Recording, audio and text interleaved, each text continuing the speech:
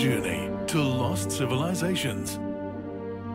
See ancient artifacts and long-lost ancient scrolls.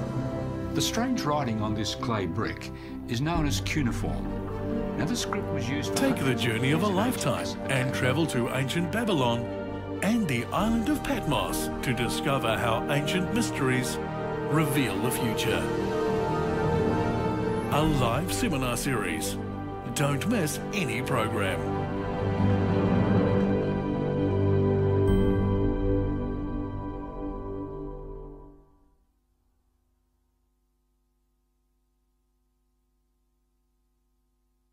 Let's try again. How are you? We're glad you've joined us again this evening. Tonight we have an amazing program together. You're just going to be amazed to see how accurate the Bible's prophecies are. As we go into Countdown Eternity, Ancient Mystery Revealed.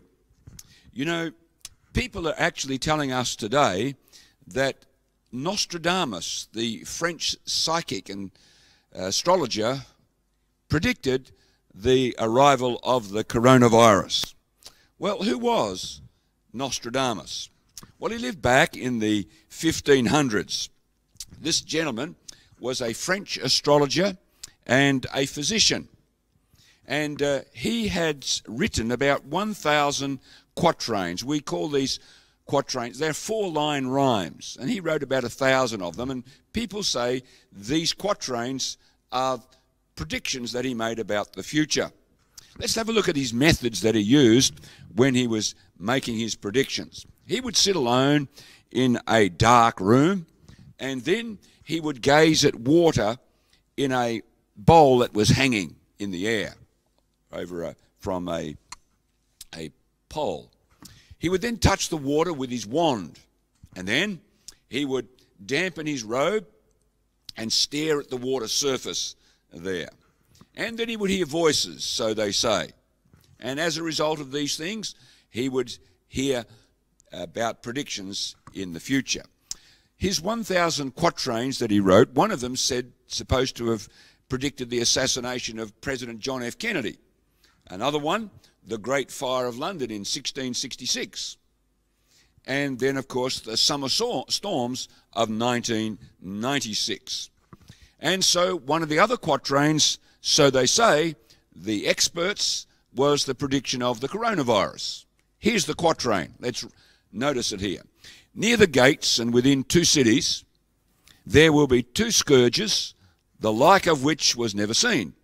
Famine within plague, people put out by steel, crying to the great immortal God for relief. Now, I'm not sure how you get the coronavirus out of that, but that's what the experts say.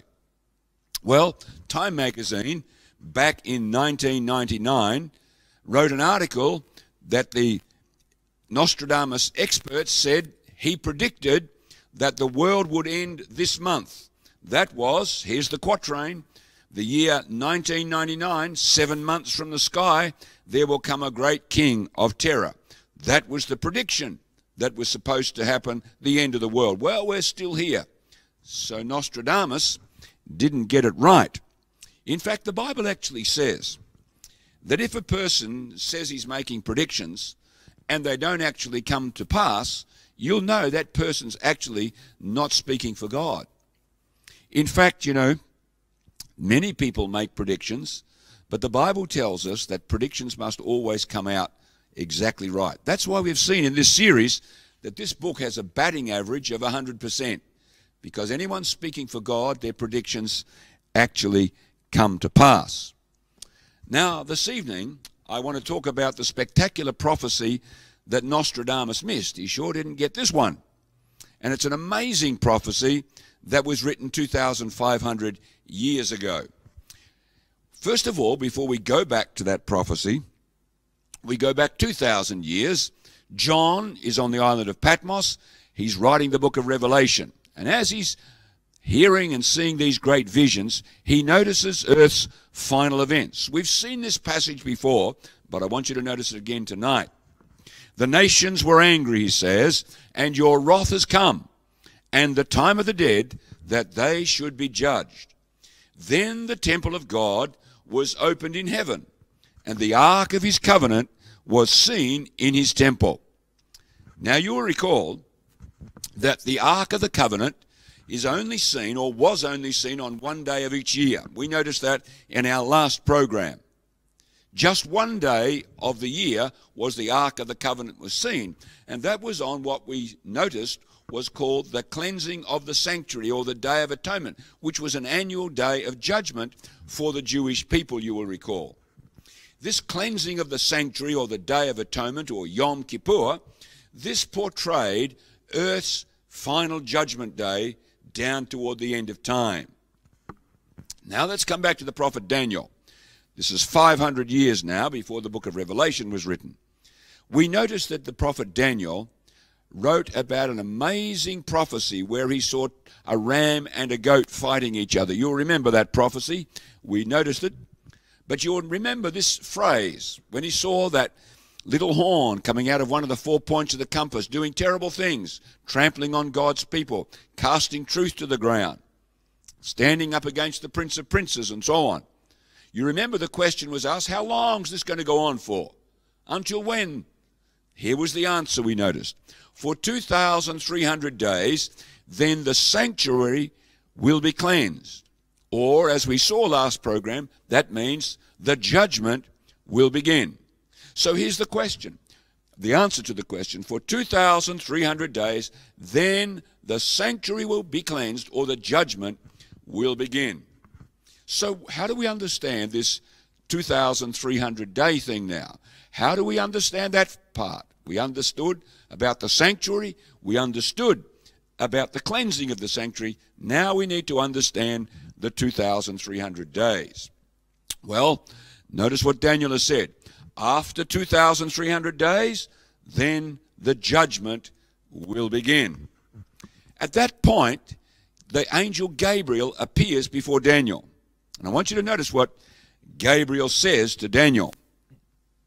He says, the vision of the evenings and the mornings, that's the 2,300 days, because the evening and the morning is a day. The vision of the evenings and the mornings, which was told, it's true. Therefore, seal up the vision, for it refers to many days in the future. So this is going to take you down a long time, says the angel Gabriel. Understand, Son of Man, that the vision, that's of the 2,300 days, it refers to the time of the end. That's what he tells him. This vision of the 2,300 evenings and mornings will actually take us to the time of the end, many days into the future. This is obviously greater than 2,300 literal days, because that's a very short period, I should say. That's only about 6.5 years from Daniel's time. But this takes us to the time of the end. So this is clearly longer than 2,300 literal days. In actual fact, the 2,300 prophetic days of Daniel 8 are symbolic of 2,300 literal years. We've seen that principle many times before. One prophetic day, one literal year. Remember the prophet Ezekiel, a contemporary of Daniel, I have laid on you each day for a year. So one day, 1 year. So that means the 2,300 days, when the sanctuary will be cleansed, or the judgment will begin, is 2,300 literal years. Now, you can imagine Daniel. Why so long before God acts? Have you ever asked those questions? Maybe you're asking those questions right now in the middle of the coronavirus. You've just lost your job. I hope that's not the case, but many people are. And we have those questions. Why, God? And when are you going to... I need this and I need that.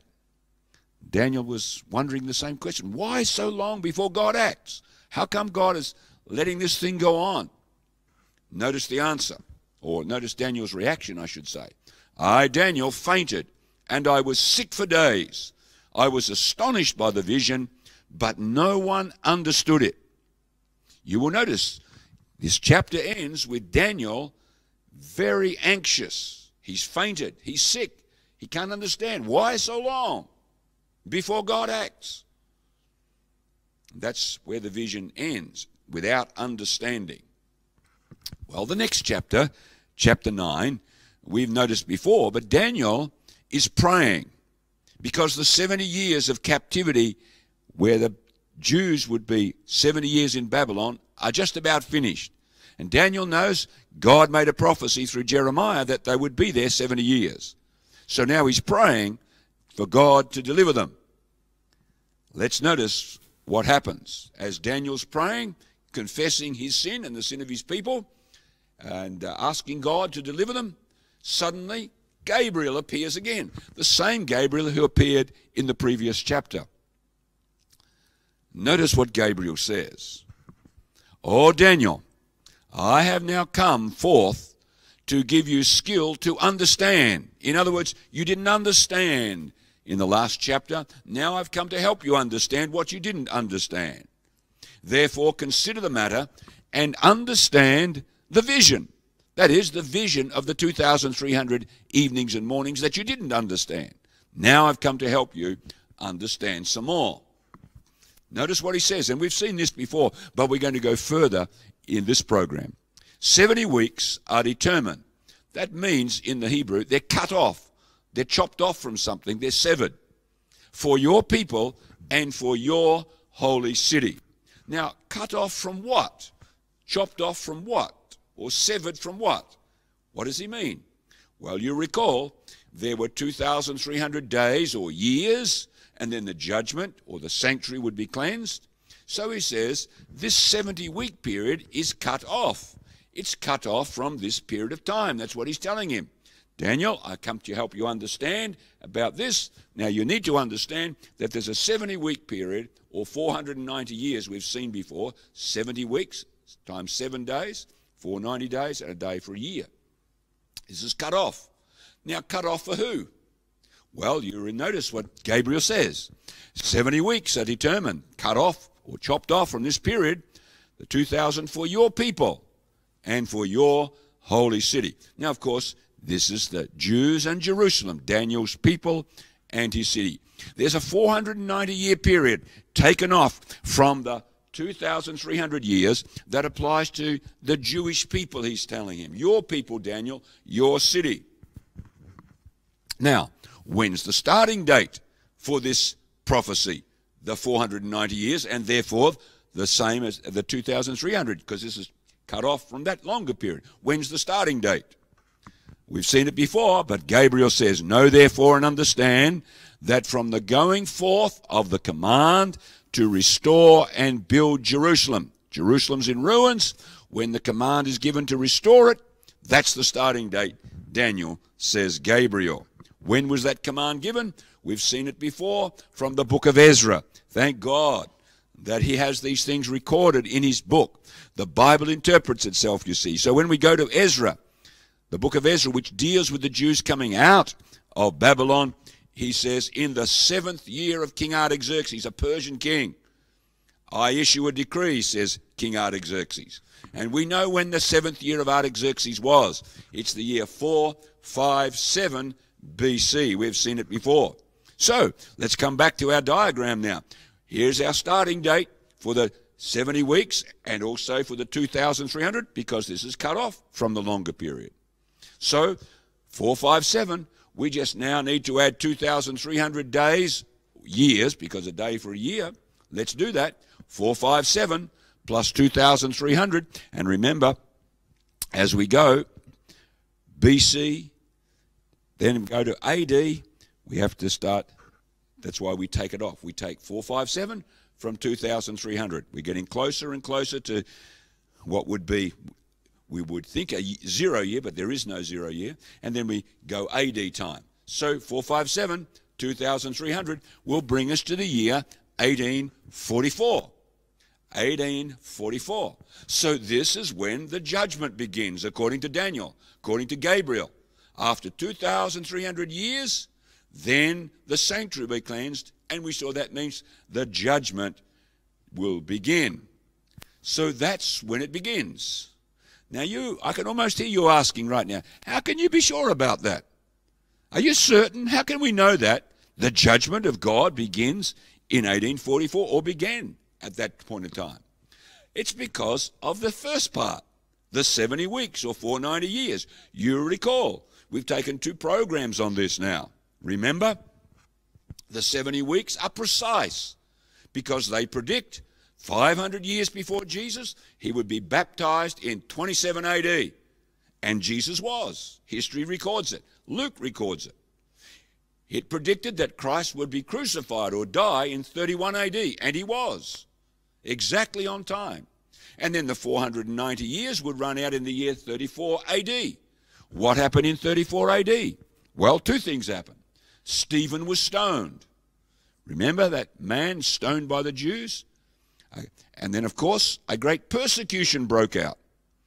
And the Jewish Christians took the gospel to the non-Jewish people. Paul was converted around this time, and he became the apostle to the non-Jewish people. So the 490 years finished in 34 AD, exactly on time. That part is precise. So you see, if that's precise, and it was, Jesus was baptized in 27 AD, he was crucified in 31 AD, if that's right, that has to be right, because it's the part of the same prophecy. You see, the prophetic timing of Christ, his life and his death, assures us that the end point, 1844, when the judgment begins, is absolutely rock solid. Because if that's not right, then Jesus didn't die on time. He wasn't baptized on time, but he was. So this is absolutely correct. Judgment, you see, began in 1844. In fact, John, in the book of Revelation, makes it very plain that judgment begins before Jesus returns the second time. Because when we go to the book of Revelation, we notice God's final messages, 3 of them. We're starting to see them. The first angel's message, at its heart, it says what? We're looking at it tonight. The hour of God's judgment has begun.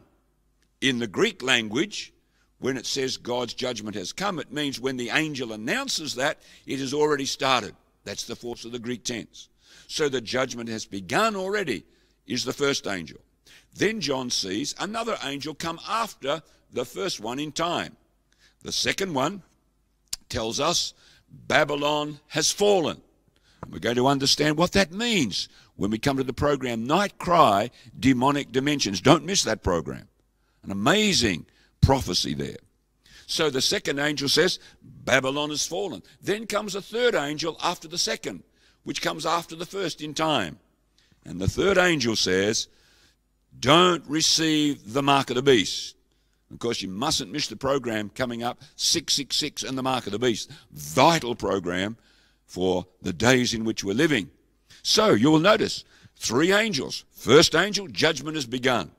Then comes a second after that. And finally, later down, the third angel says, don't receive the mark of the beast. And then John sees Jesus coming after that.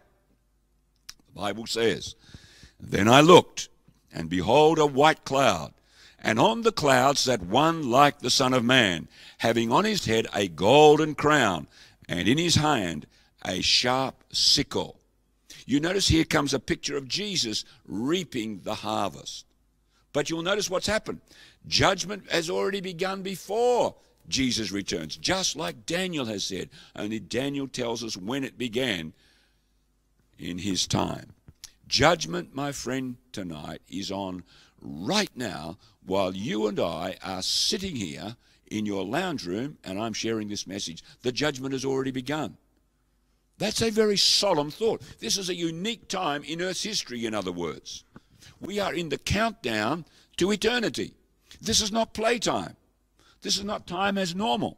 In fact, the very hour in which we're living, in which what's transpiring around our world tonight reminds us of the prophecies of the Bible. And one of the prophecies reminds us that we're living in the time of the judgment. Jesus is about to return. Soon he will come as King of Kings and Lord of Lords. We don't know when he will come, but he will come when the judgment finishes. But right now it's on, and nobody knows when the judgment will finish. We just are told it's begun at this time. You see now why there's a global urgency in the book of Revelation. very much a global urgency in this book. For example, notice what the first angel says. Then I saw another angel flying. You see angels in the book of Revelation, but they don't use that word so much, flying. John uses this word because it means he's in a hurry. There's no time to lose. Why is there no time to lose? By the way, he's in the midst of heaven. He's prominent. Everybody needs to understand this, in other words. Having the everlasting gospel to preach to those who dwell on the earth, saying with a loud voice. This is a great megaphone voice, a loud message. What's that message? The hour of God's judgment has come. My friend, tonight, with all the urgency that I can muster, I want to say this is a unique time in Earth's history. This is no time for us to be playing around and trying to sit on fences. This is a time to make commitments to God, because this is not a normal time in the history of the earth. And the book of Daniel and the book of Revelation are screaming that to the world. This is no ordinary time. We must prepare for the soon return of Jesus Christ. In fact, you know, when Jesus Christ was here and he gave the signs of the end of the world from the Mount of Olives, right up here we saw, you will notice that he talked about the end of the world and those signs. And I want you to notice he gave two interesting illustrations. First of all, he said that as it was in the days of Noah, so it would be in our day in the end of time, just before his return. You know, it amazes me that archaeologists have discovered great evidence for the flood. For example, we have Babylonian cuneiform tablets of the flood story that almost reads the same as the Bible. We have the Gilgamesh epic and we have the Atrahasis epic. They're just two. And there are many flood stories all around the world. But not just flood stories. We find, for example, that up on Mount Everest there are fossilized shells on this mountain. Something happened in this world many years ago. There was a flood, and Jesus believed it. And Jesus taught it. But notice what he said. As in the days before the flood, they were eating and drinking. They were marrying and giving in marriage until the day that Noah entered the ark. And they did not know until the flood came and took them all away. So also will the coming of the Son of Man be. Do you see what Jesus is saying? He's saying as we near the end of time, people will be going about life, business as usual, as in the days of Noah. They left it too late. They put the decisions off, and the flood came and caught them unawares. So it will be, my friend. Jesus is telling us these things because he loves us. He wants to help us to be ready for the soon return, his soon return.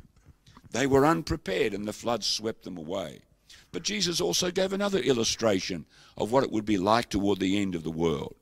He gave an illustration from the great city of Sodom and Gomorrah. In fact, you know, archaeologists recently, some of them believe we've discovered Sodom at a place called Tel El Hammam in Jordan. This is today. And you can visit this site. We were here just last year.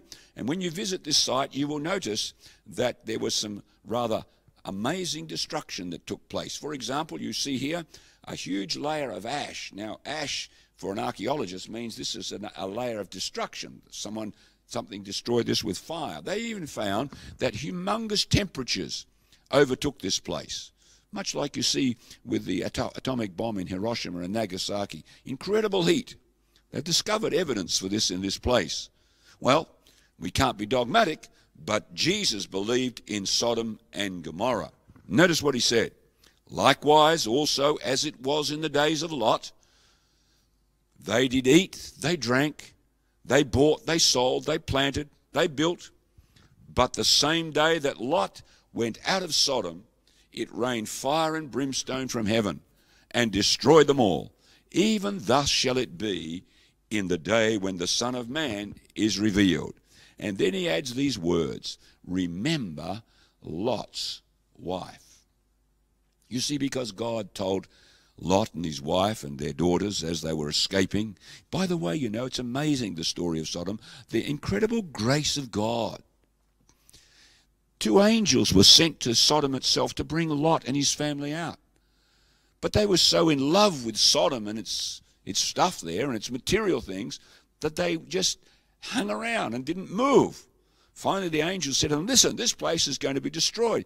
And they grabbed hold of Lot's hand and his wife's hand and their daughter's hand, and they almost dragged them out of the city because they knew what was coming, these angels. And they said, don't look back. Don't look back. But sadly, Lot's wife, because her heart was back in Sodom, she turned back, and the Bible says, instantly she died. Turned into a pillar of salt, according to the book of Genesis. What a tragic story. But that's what Jesus is reminding us. Don't get so fixated with the things of this world. Don't get so preoccupied with all of this stuff that we forget the eternal realities and the day in which we're living. Make sure we seek first the kingdom of God and his righteousness. You know, my friend, we're seeing one of the great signs in the Bible right before our eyes today. Jesus said there will be pestilences, super germs, and we're seeing it. We're in the midst of one. He gave those signs because he wants you and I to be ready for his soon return. Remember Lot's wife. Sadly, the people of Sodom were unprepared. They kept going business as usual, and then tragedy overtook them. And that's why when we come to the book of Revelation, where God spells out very clearly that the hour of God's judgment has come. That's why in this book you see angels everywhere. They're in a hurry.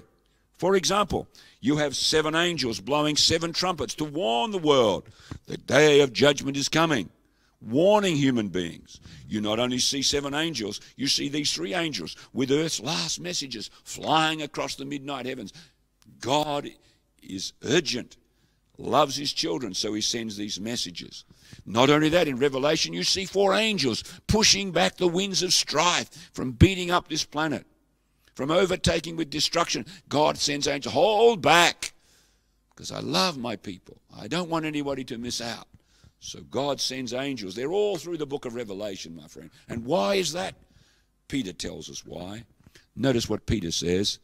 The Lord is not slack concerning his promise, as some count slackness, but is long-suffering to usward. You know, God is so long-suffering to us. He's not willing that any should perish, but that all should come to repentance. But the day of the Lord will come as a thief in the night. You see, John was shown the coming of the day of the Lord, but God showed him how angels would be flying everywhere, doing everything they could for humanity. Why was God doing this? Why does God reveal? Because he's long-suffering. God's love is so long. I have a friend, passed away now, but he was a Christian up until about 17 years of age. And then he left God, turned his back on the things of the Bible, turned his back on God and did his own thing. And that went on for nearly 70 years. Lived a life that was just for himself. Lived a life of fun and sport and pleasure and materialism. No thought for God. And as he got to the years of about 70 years of age, thank God his spirit began to wrestle with this man, this friend of mine. He began to plead with him. It's time you came back. Your life is nearly over. Come back before it's forever too late. And I remember talking with that friend of mine quite some length, trying to help him to turn back to God. He wanted to, but he felt some of the stuff he'd done was just too bad. God would never forgive him. And he wrestled with that for about 7 years, thinking that God would never forgive him. And God still pleaded with him. And finally, I remember, he just sunk into the arms of God and said, oh God, I've lived my life without you, but now I want to come home. I want to come back. And he turned his life over to God. He asked me to baptize him. But the week before the baptism, during that week, he passed away. But I know he's ready to meet God because he gave his life for him. Baptism's just an outward sign that he'd given his life to God. But I'll see him one day in that forever land because he'd given his life back to God. What a long-suffering God. What was God going to get out of this? And a man who'd lived his life for himself, and at the end, God calls him back. What a tremendous, graceful, filled God we have. God loves the world so much, no matter how far we've wandered, no matter how many years we've been from him, he still loves us and wants us to come back. And there's good news in the judgment that we've talked about. I know it's a solemn message, a very solemn message, especially when we consider that the judgment actually has already started.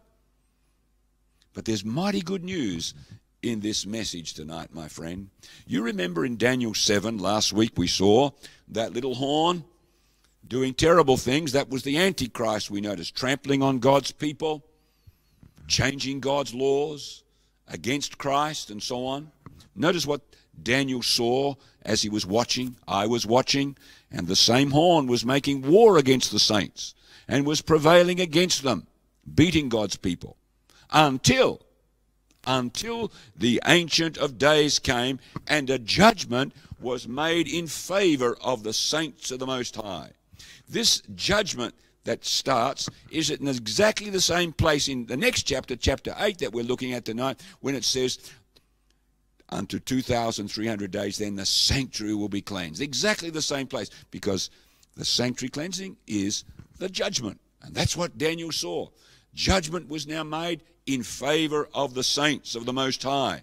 The saints of the Most High shall take the kingdom and possess the kingdom forever, even forever and ever. In other words, they take part in that last empire, that with no death, no pain, no tears, no sorrow. That's arrived now. Question tonight, as we draw to a close here, is this: why was the judgment in favor of God's people? How come they received a favorable judgment in the great judgment that's taking place right now in heaven? That's where it's taking place. Here's how come, my friend. I beheld till the thrones were cast down, the Ancient of Days did sit, the judgment was set, and the books were opened. This is it. Because you remember, John saw the temple of God opened where? In heaven. In other words, there's a heavenly temple. Not that heaven is the temple, but he saw the temple of God opened in heaven. In other words, the great judgment day. That's where he saw the Ark of the Covenant. 10 Commandments on the judgment day. God's judgment takes place. But he's seeing it now. I beheld till the thrones were cast down, the Ancient of Days sat, the judgment was set, and the books were opened. I saw in the night visions. Now notice the good news here. And behold, one like the Son of Man. In other words, this is Jesus we saw last week. One like the Son of Man came with the clouds of heaven and came to the Ancient of Days, and they brought him near before him. So here comes Jesus in that great judgment scene. He now comes in, and he's taken to the Father. What happens? There was given him dominion. His dominion is an everlasting dominion, which shall not pass away, and his kingdom that which shall not be destroyed. Good news, my friend. Jesus goes into that judgment on our behalf. He goes in, he takes the kingdom, and then he shares it with us. He goes in and takes the kingdom and then gives it to us. We share it with him. What marvelous good news tonight. Thank God that Jesus is alive, that he goes into that judgment for us. You see, in that judgment, Christ stands up for you and I. He speaks on our behalf. He's our representative. All who have accepted his death, all who have put their trust in Jesus, all who have said, nothing in my hand I bring. Simply to that old rugged cross I cling. People like my friend who say, God, here I am just as I am. These are the ones he stands up for in that judgment. He speaks on our behalf. Now, how can you be confident with a judgment that's going on right now? How can you have confidence at such a time as this? Here's how, my friend. Because of the first part. Remember, this part was cut off from the 2,300 days or years. This part is why you and I can have absolute confidence at such a time as this. Because, remember, In a previous program, we saw the purpose of that first part, those 490 years that was cut off. We noticed the first part. The purpose was, one, to end our rebellion against God. And my friend, the heart of this prophecy was Christ and him crucified. You see, when we see that Jesus died in our place, when you see that Jesus took your sin and died your death and my death, our rebel hearts are broken. You see, nothing moves a human being to know that God so loved the world that his only Son died in our place. Marvelous grace. That's why Paul says, God forbid that I should glory, except in the cross of our Lord Jesus Christ, through whom the world is crucified to me and I to the world. The cross of Calvary breaks our rebel hearts. It gives victory over sin and wrong. There's a power in the blood of Jesus. In other words, power when I accept his death into my life. I have a new power in my life. In other words, a drug addict gives up his drugs. An impure person becomes pure. A violent person becomes gentle. The power of Jesus to change us from the inside out is incredible. The other purpose was to reconcile us to God, to bring us back to God, because sin has separated us from God. But in Christ crucified, when I believe in him, I am the child of God. I am brought near to the Father. Remember, we also saw to forgive and to justify us, to count us as if we never sinned in the first place, because Christ's righteousness is credited to our account. And finally, to put God's laws in our hearts, in our lives, so that we want to do the right thing, so that we want to live a good life, so that we have power to live a good life. That's the purpose of the 490 years. And in other words, all of that is absolutely true. This is why this part is part of the great prophecy dealing with the judgment, because it's because of this first part, which speaks of Jesus coming, that we make it through the judgment of God. This part, the 70 weeks, Jesus was baptized on time. Jesus was crucified on time. This assures us that all of that is true. You see, the prophetic timing of Christ's life and death assures you and I of a safe passage through that great judgment that is now taking place. My friend, imagine if your name comes up in the judgment tonight, because that could happen. Now, I know people don't like to hear that sort of talk, but if the judgment is going on, it could happen. How would you stand? Let me tell you how you can stand.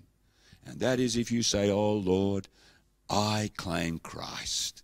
There is nothing to fear if your name comes up in judgment if you have Christ, because Christ stands for you. Christ stands for me. There's no condemnation for those in Christ Jesus. Remember, we saw Jesus is not only our judge and our lawyer. That's almost enough. If the judge is your lawyer, you can't lose the case. But we saw something else. Jesus took our judgment. Unbelievable when you think about it.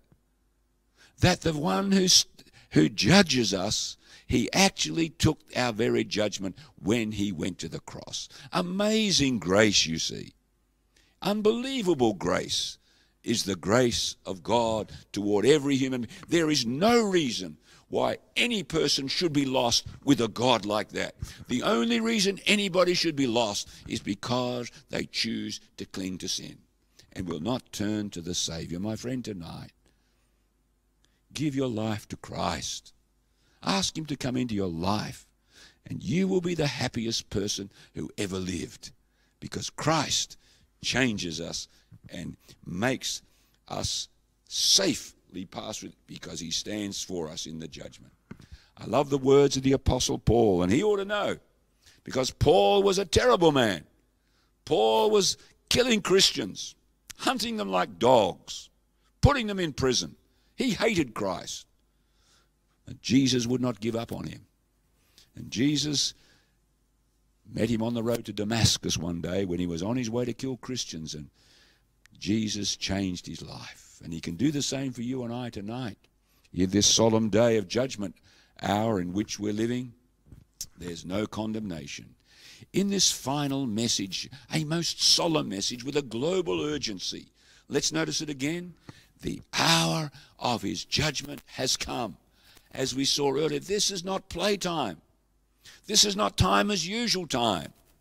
We are living in the day of the judgment hour, when God's judgment in heaven is taking place. But in that solemn hour, notice the good news message. Right at the heart of this angel's message.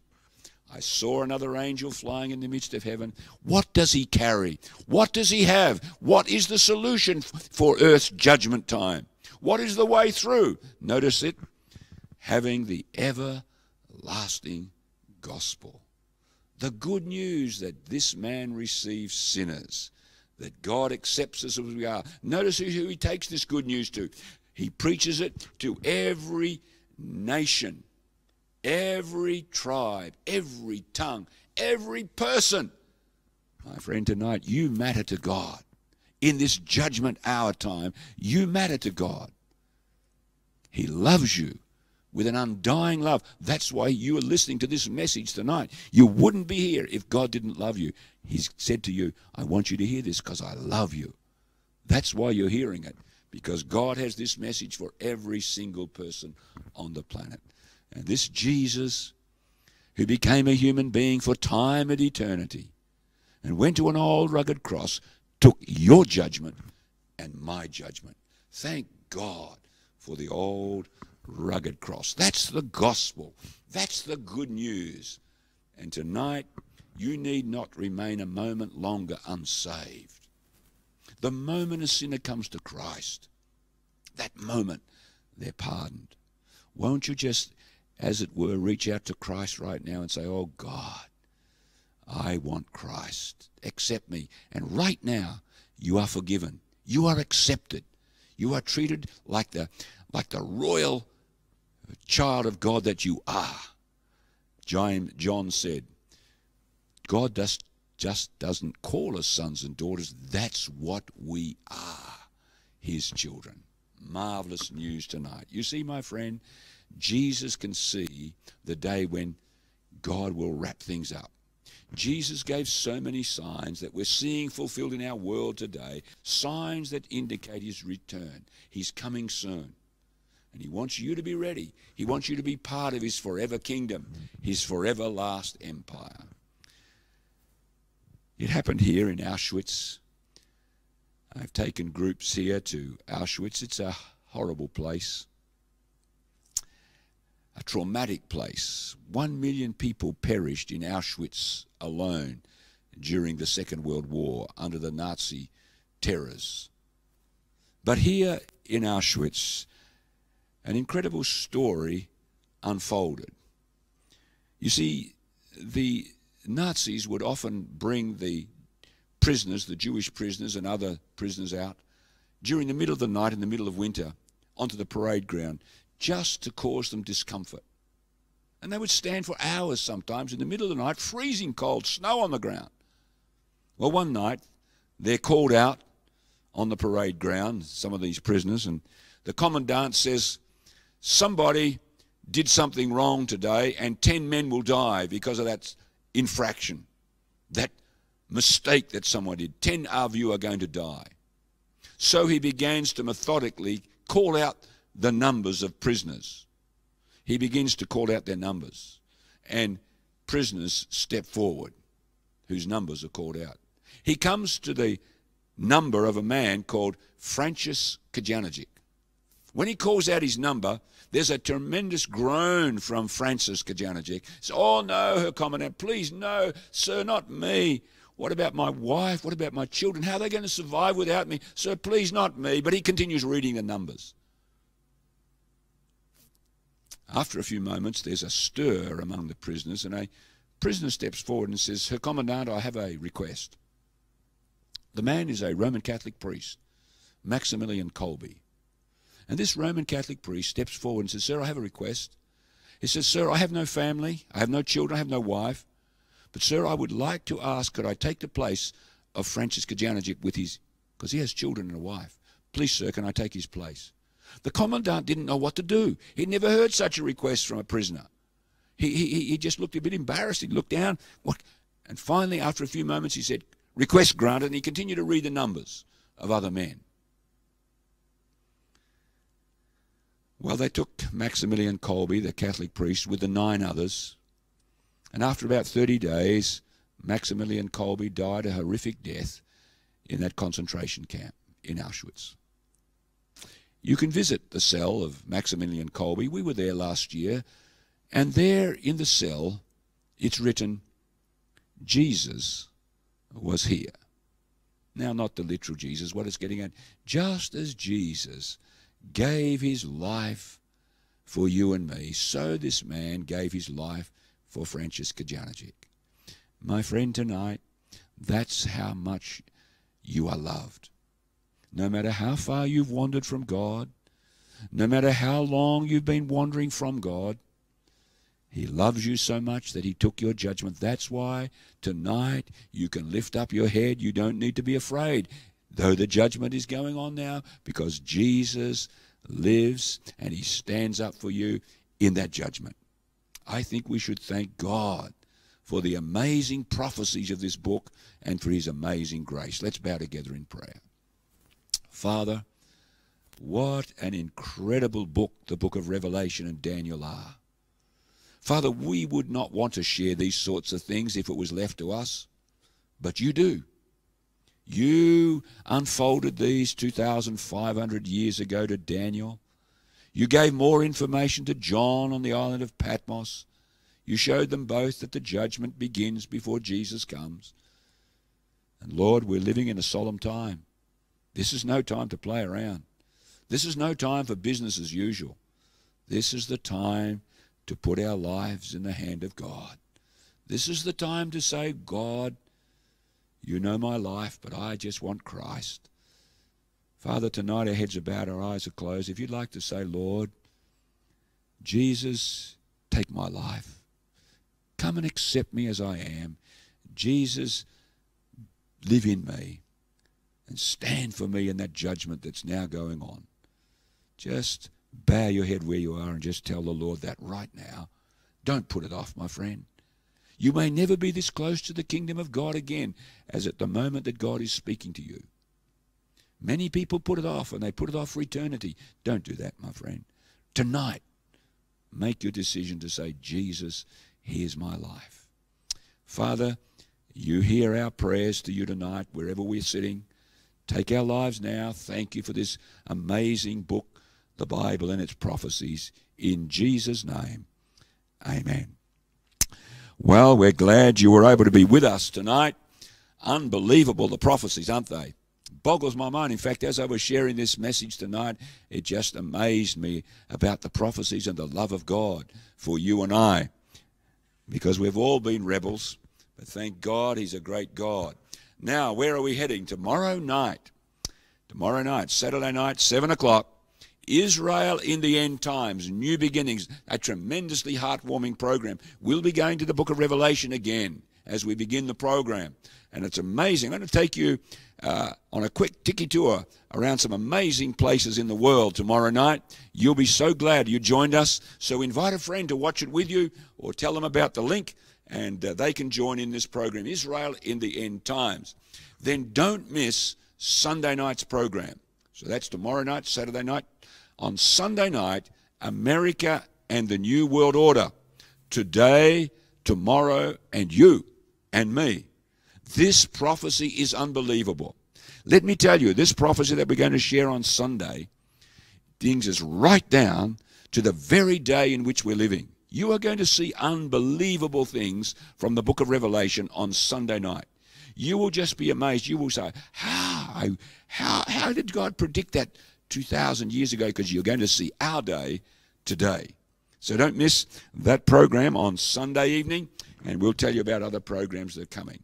Make sure you go just under your screen where it says card and tick on that you would like to get a copy of the program, a resume, a summary of tonight's program. Make sure you click on that, and we'd love to get that to you. If you have a question, why not write the question out on the card as well? There's a place to write the question out. Make sure you put your name, address, and your email there so we can get back to you, and we will get you the copy of the program. And also we will seek to answer your question if you have a question. God bless you. Look after yourself, and remember, God has promised, I will never leave you or forsake you. I am with you always, even to the end of the world.